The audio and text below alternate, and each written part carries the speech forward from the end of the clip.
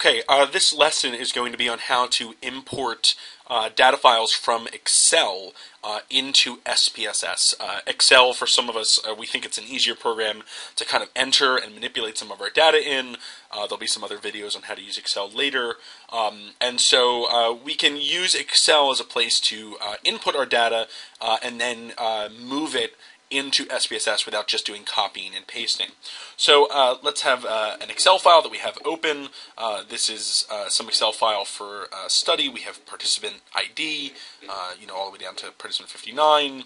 We have a variable labeled sex, age, total time. We have some attention questions. And we can basically go through this and see that there's a host of data here. This obviously has been saved somewhere. We can save that data again and then shut it down. When we go into SPSS, we're going to go to File, Open, and we're going to go to Open Data. When we open data, we're going to go through different areas to basically find where the data is saved.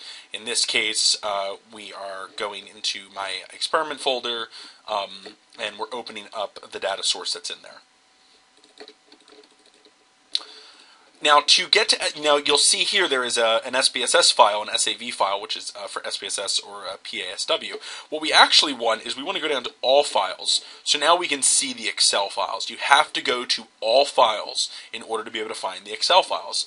We're going to click on this file, a full data study, which is the SPSS version. That's simply labeled that so I remembered which data I'm pulling over. We could open up any one of these. We're going to click Open. And then, we should get a dialog box in a minute that's going to say to make sure that we want to read variable names from the first row of data. What that is saying to do is it's asking us, do we want to use the top row in Excel as our variable names? In most cases, we'll want to do this, so we'll leave that checked off, and we will simply hit OK.